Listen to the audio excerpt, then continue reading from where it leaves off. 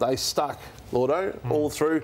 The 3 key leaders were tested and they were strong at the time, even when they hit 15th. I think Vossi's one of the best things to happen in Carlton Footy Club in a long time. He's an outstanding leader, outstanding person, sensation with the players. We saw what he did last year with getting the group going, didn't quite get there in the end. So got absolute belief in him and in our coaching group. Absolutely. Vossi's our coach through to the end of next year. Michael Voss has been a tremendous asset for this football club, and we're looking forward to doing great things with him in the future. No, Michael Voss's future with us is a 3-year contract, and he will be with us until at least the end of next year. He will coach round 1 next season? Absolutely. Don't you love to see it? You know, and now this is 5,000 to 7,000 people at Icon Park today watching them train, and stability's a word that gets thrown around a bit, but the stability, and I know what it meant to people within Carlton who worked there, that when they were at their lowest, the support they were getting from Brian Cook and Luke Sayers to say, don't worry, we're 100% behind you, things will turn if we keep at it. And Michael Voss Brad was one of Lloyd's those decision-making was being questioned. Yeah. Brian Cook's seniority, and did he still have it, was being questioned. Luke Sayers, there was talk about how Luke Sayers, you know, should be stepping down, and there was board upheavals. All three backed each other. Yeah. And we were all, in our various ways, among some of those critics. I don't know about you, Matthew, but certainly we were. Good luck to them. Good luck to them. And Walsh has had a huge final series, your man. Well, he's elevated his game. How many times do we see, the player didn't do a pre-season and that's an excuse for poor form? Well, 9 months ago, this guy had part of a disc in his back removed, and he's come in round 5 and just been extraordinary. So I think it just goes to show what a professional he is off the field and what a role model he can be for other players who haven't done a pre-season and still been able to impact. There he is at the bottom of your screen. The thing I like about him, he's really honest. When the ball's in dispute, he doesn't hedge his bets, because if Melbourne won it there, he's going back to support his defence. As soon as he says or sees that Carlton win it, he's off and he pushes forward. And the only area of his game that you could have been critical of is that he didn't do this enough. So to bob up and kick 2 big goals in a final at critical stages, there he is. He doesn't go until he knows that Carlton have won it, and then he goes and he goes hard. So I think it's a real lesson to any other player that gets injured during the pre-season.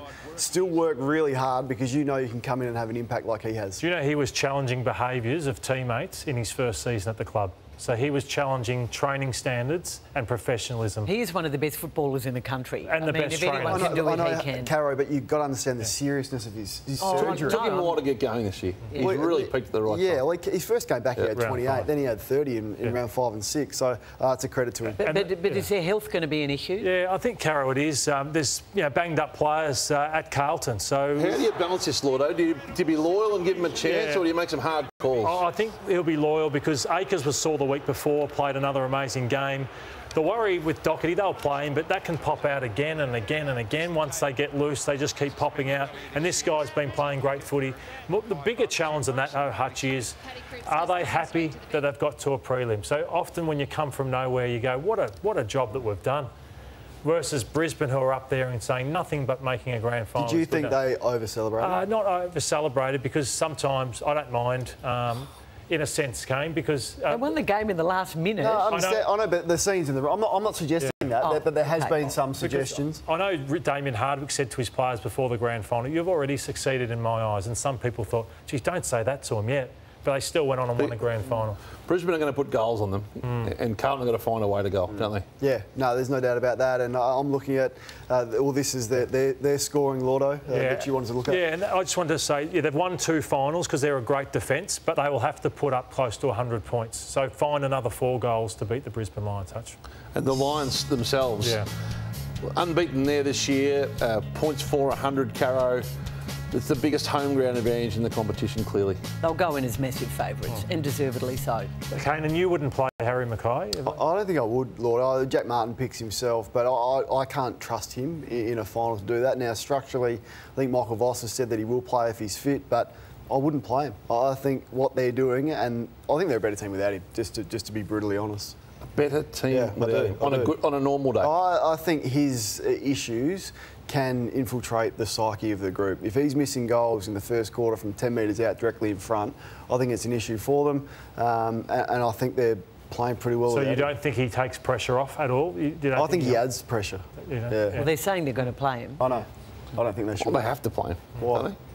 Well, they've got 7 years and $7 million tied up in Him and they got a premiership. Charlie's they got a premiership to win, Hutchie. Charlie's not in great form. The final spotlight and the forward line is among the issues in the spotlight. So I want to look at Charlie Curnow. So since round 24, when he won the Coleman medal, which was great scenes, and we're all barracking for this to happen, and what a season he has produced. This is a celebration. He puts the 2 fingers up, 2 in a row. I've done it, and then he's heading back, which is good. But since that moment, he's hardly touched the footy. So there's the 2 fingers. That should be for 2 goals since he's won that moment. And not only that, his opponent has been best on ground. So Buckley beat him after that moment for the rest of the 3 quarters. McCartan was Sydney's best, and May was the best player on the ground. So not only is he not impacting, his opponents are having too much of a say. So the spotlight is on him because reputations are built in finals, and he's yet to enhance his in big games. I don't see any weaknesses really in the Brisbane Lions. So the final spotlight for me is I'm Carlton. Where can we expose Brisbane? And I think their wingers are sensational, Carlton. So Jasper Fletcher, I'd be saying, how can we expose a 7 or 8 gamer or a 10 gamer with a Doherty or an Akers, and how can we get him? So he was sensational in the final, but can we physically outwork? Can we target his wing?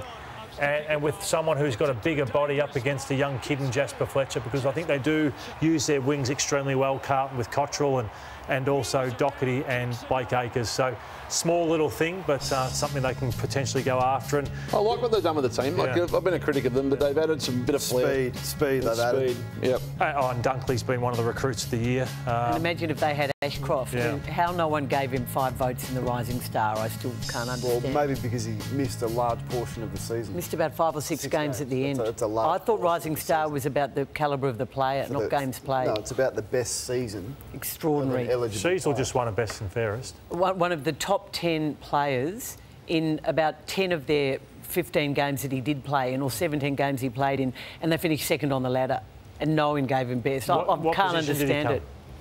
He finished second. Yeah. Extraordinary.